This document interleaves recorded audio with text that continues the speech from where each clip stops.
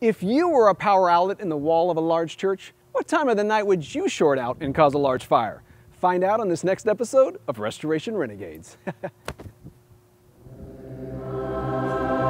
Wow, Dalworth Restoration. I think I'm supposed to wear this. Hi, I'm Jeremy, and this is my journey. Behind the scenes of professional restoration like you've never seen it before. We'll see homes and businesses go from flooded places to new spaces as we follow the best restoration crews in the country and see how they tackle the big, the bad, and the ugly. Now, I never know where I'm going to be from one day to the next, but one thing's for sure, it'll be anything but ordinary. Wow, holy crow! Whew. A lot of destruction inside there. Now, we're standing outside of a church in Greenville, Texas, which looks pretty normal, but inside, it's as ugly as sin. We are here inside a local church, Fellowship Hall, and you can see fire damage right behind me. This was actually caused from an electrical outlet, one single outlet that caused all this fire damage that took out the paneling here.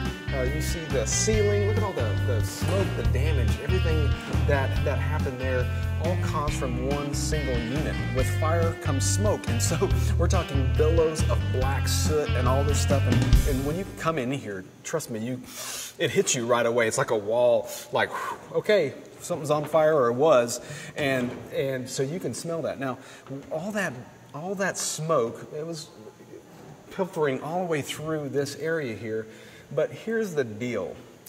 Those vents over here to my left with all that blackened area there where that other paneling is, well, those are called return vents, and those return vents were on. The air conditioning central unit was sucking all of that smoke throughout the entire church in high traffic areas, so the atrium, the sanctuary, and the nursery have all been damaged. Now, behind me here you see a lot of TVs and so forth. Was that something that we transported in here from the other areas? No, these were items that were, the church, the congregation was gearing up for their annual garage sale. Guess what? All these items, they're declared a total loss. So this was adding insult to injury, really, because this is just a large catastrophe for the church. And you can see just how large a cleaning job this is going to be. The scale of this job for Dalworth Restoration became more and more of a monstrosity the deeper they got into it. The smoke seemed to take no prisoners as it infiltrated the sanctuary, atrium, nursery, and the fellowship hall. Well, I'm sitting here in the atrium in a pew, and you may be asking yourself, why are the pews in the atrium? Well, we had to pull them out of the sanctuary located right over here in order for us to take in our scissor lifts, our scaffolding. You've got a lot of high walls as well as ceilings that have to be cleaned, and so we have to take things out in order for us to get our equipment in. Now, you may also hear the sound in the background, a lot of air going on. That's not the air conditioning unit. Those are our units. Those are actual HEPA filtration units. Now, these HEPA filtration units, they're filters, and actually they have charcoal inside that act as a filter themselves, and charcoal is an excellent filter, taking out the smallest of particles in the air, and we're going to leave those systems on until this air is 100% clean. Here we are in the sanctuary now, and it looks more like a racetrack with all these cones that are in place, and those are actually just safety precautionary cones. They are actually covering a small bolt that are in the floors, and those bolts are what secures the pews that are out in the atrium in place. Now, you also see our air scrubbers in the background. Those are the ones with the air filtration systems in there, the charcoal that are taking all the tiny particles out. The real scrubbing begins when we bring our crew in here with our scaffolding, our scissor lifts, and look at these tall ceilings that you see up here. I mean, how do you get to those? Well, you got to bring in that equipment in order to do that, as well as the walls. We've got to go through every nook and cranny, because when that smoke came in here, and a small thin layer of soot and ash is everywhere, even the smallest, minutest areas that you can think of. I mean, imagine the pipe organ that you see in the background. All those pipes are going to have that thin layer of ash on them. Those have to be cleaned so that we can restore it like new once again. Clean smoke from any surface can be a challenge. Well, try deep cleaning a wooden ceiling that happens to be, 50 feet high. Well, we are back in the sanctuary again, and as you can tell behind me, things have definitely changed. Now, one of those changes, it looked like we've actually taken up the carpet. We haven't. We've actually covered the carpet with a thin layer of cardboard as well as some OSB on top of that. And that is acting as a foundation for the big giant 35-foot structure you see behind me of scaffolding. Now that's got our guys on top cleaning, doing what they do best, and they're going to be doing that throughout this entire sanctuary and also in other areas of the church. You also notice a yellow tubing here, this giant yellow tubing that's acting as climate control. Now these guys over here to my left are extending that scaffolding out so they can get to these other areas, all access areas of this place. Going to return this place back to immaculate. Now, once we're done in here, we're going to tear it down, reassemble it in the fellowship hall, and start all over again.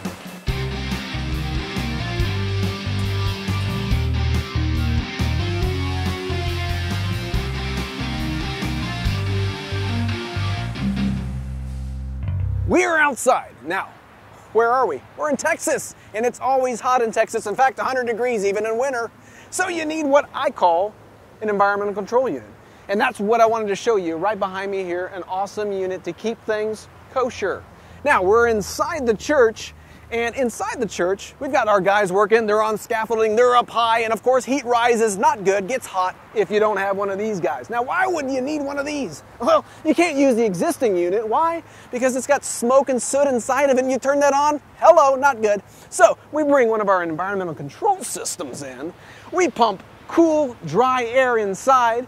Now, why does it have to be cool and dry? Well, cool because the guys are hot, and dry because if you have humidity in the air, it begins deterioration of the facility, and we don't want that. And for such a large facility, you need a pretty big unit.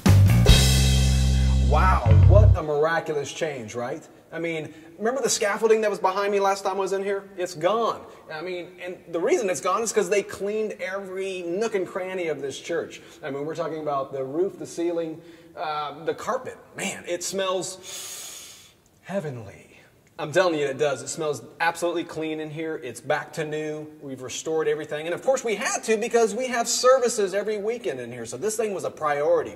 Now we're starting this all over again in the fellowship hall next door. Let's go check it out. The damaged wooden ceiling presented tons of additional problems on its own. When cleaning alone didn't work, the crew tried ice blasting the surface to remove the caked on soot. I don't want to have half it look like this. One guy does it like this, one guy does it like that. And then I'm trying to sand it all down and match it. That's too much work. All right, so we're here with Cody in the fellowship hall. So tell us a little bit about what's going on in here. What we're doing is that we are trying to use dry ice blasting to remove the soot off of the ceiling and get into the cracks and remove the aging. So that way, when we put the new boards in the area that was burnt, we can make it all even, stain it, so that way it looks to like it's pre-loss condition. But right now, the tiger striping is on the boards where it was dry ice blasted, so it's not coming out even. So we're going to have to come up with a different way of accomplishing what we're looking for. When ice blasting didn't render the desired result, the crew ended up sanding and refinishing the entire ceiling of the fellowship hall, replacing the ceiling directly over the source of the fire and matching the wood to the original quality ceiling. Now, when I think of a church, this is what I think of when I think of a church. I mean, it looks and smells much better, like a church should, and you got kids' displays and castles and old-timey things in the background. That's what I'm talking about. This is finally a church again, totally restored. Now, from the beginning, who was here? Well, Mr. Jake Jacobs, who's right over here. He's going to tell us about what he saw with all that fire and smoke.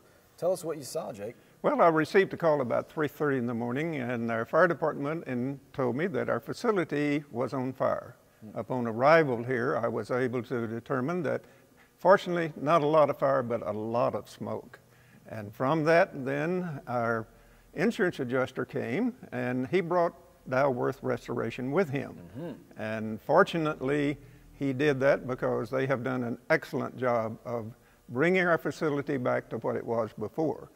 As you can see, the ceiling here, all of this area had to be totally replaced, and to do that, they brought in a large amount of structure to take care of getting the people up to the ceiling, completely redid all of the ceiling and all of the walls. Everything has been totally replaced and made us a very fine facility again. And fortunately, we had Dalworth to help us do that. Amen. No doubt. It looks fantastic. It looks completely restored. And they definitely are restoration renegades, Dalworth Restoration. Now, if you're looking for a restoration renegade in your area, visit restorationrenegades.com. If I don't see you in your church, your home, or business, I hope to see you on the next episode of Restoration Renegades. It's great, man. Nice to meet you. Thank you. Yeah, it looks great. I mean, I think how they changed everything. It's completely amazing. Everything is beautiful.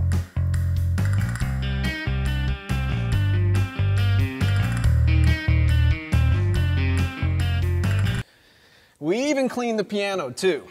Dalworth Restoration, you came to my salvation. You cleaned me when I was dirty inside once again. So if you've got smoke or water damage, you don't know how to manage, call Dalworth Restoration.